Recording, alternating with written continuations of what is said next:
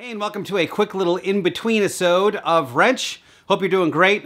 I just wanted to quickly introduce you to a new member of the family.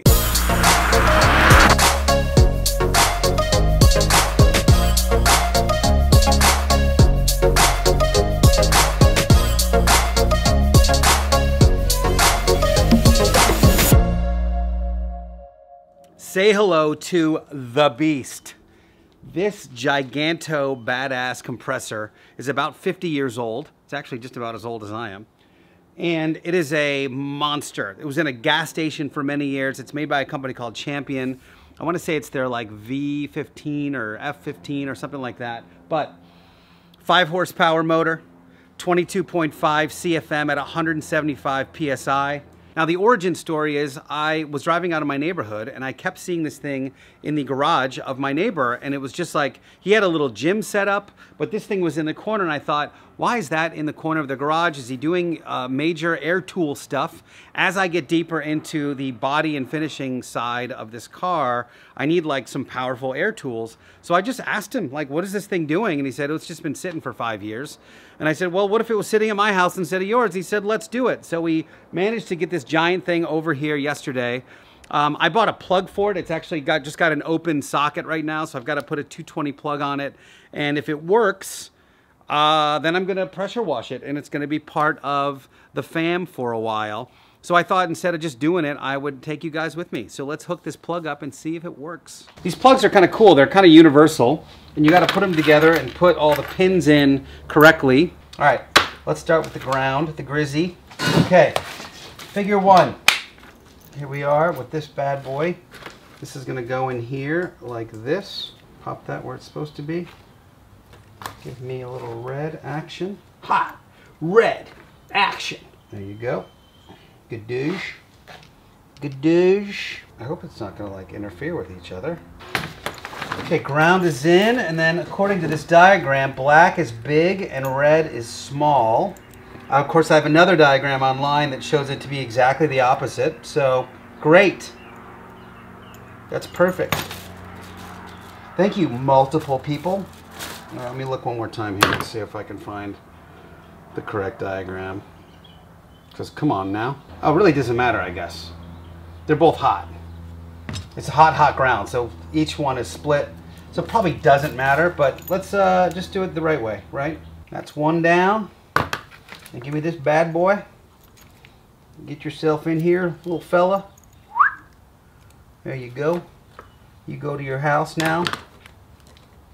Get yourself all wired up. There you go.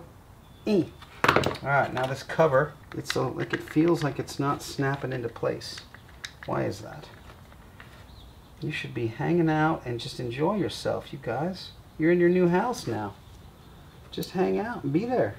Just a little bit, a little bit, a little bit. Okay, there aren't they? There you go. There you go, mate. Yeah. Alright, mate. There you go, mate. Barbara. I don't feel like that's upside down, but alright, whatever, dude. Oh, yeah. Alright, that's correct. Okay, fine. I don't mind. I don't get commission. Oh, yeah, that sinks. That actually settles in much better.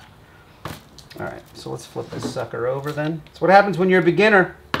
You know what the hell you're doing. You just do it. Until something breaks or your house catches on fire. Then you learn your lesson, I guess. Keep the fire extinguisher handy. That's the lesson. Oh yeah, come on, get in there. Get in there, you're there, right? Just go to your house.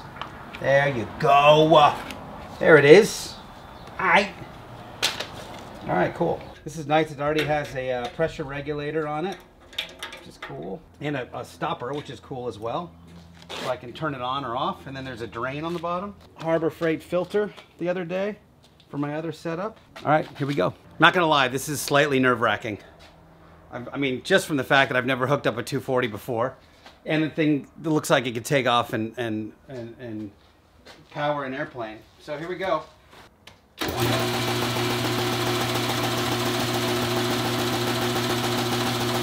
Okay. Working. Climbing. Not gonna lie, I'm legit letting that thing fill and I'm getting away from it while it's doing so, just because I have no idea what to expect. So the plug's holding up. I got a big long extension cord on it right now. Here, what we'll do while we're doing this, I have finished the transition here and the drip rails. Oh, they are so buttery smooth, you guys. If you could only feel, this is Feel-O-Vision pre-primer, but ooh, they just feel spectacular.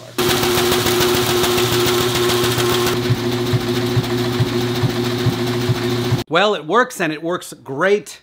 I hooked up my new air sander that I got from Harbor Freight, the one that's like $100, the Baxter one. It's really good, actually. And ran it for like 90 seconds, just and it was great. Didn't even think about it. So now that I know the thing works, it's time to clean it up a little bit. I'm gonna nuke it with probably Simple Green and some degreaser, get the pressure washer on it, move it out, gunk, gunk, gunk, to the middle of that area and clean the thing up a bit. One thing it's doing is kind of shredding a belt, and I think that it's probably just dry rotted. The belt has been there for 5 years and it's probably just a little old and not working very well. So anyway, let's clean it up.